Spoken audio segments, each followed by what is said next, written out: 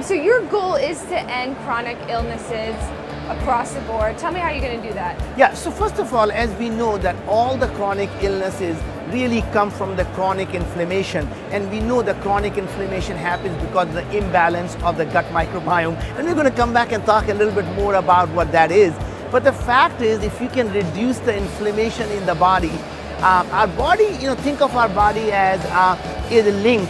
And whenever we have a chronic inflammation, it's constantly stretching that link, and it always breaks at the weakest point.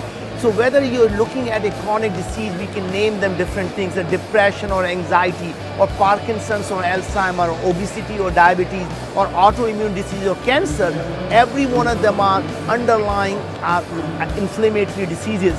And you don't have to take my word for it. Anyone who's listening to it can go Google and find the actual research papers showing that Parkinson's starts in the gut 15 years before you see a first symptom, or how depression is actually caused by the gut microbiome. And as soon as you get the balance done and the inflammation comes down, people's depression or anxiety or their skin, the acne or the eczema or asthma or heart diseases, arteries inflammation, all of them actually start to disappear, because these are the symptoms that happen because of the gut is imbalance. Yeah, so you created this kit. Tell me about it and tell me how it works. So I started a company called Viome, and as you know that we can't pronounce the word we, so it's V as in Victor, I-O-M-E. The company, essentially the technology came from the biodefense work at the Los Alamos National Lab.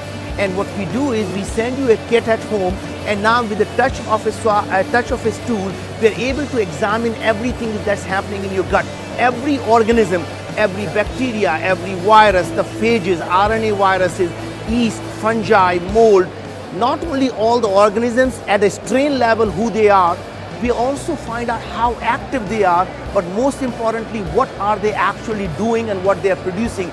That means we can look at, are they producing short chain fatty acids like butyrate or propionate, or are they producing toxin like LPS, which is lipopolysaccharides. And then we use the artificial intelligence to see, should you be eating spinach or not? Is the kale good for you or is bad for you? Should you be eating more carbs or less carbs?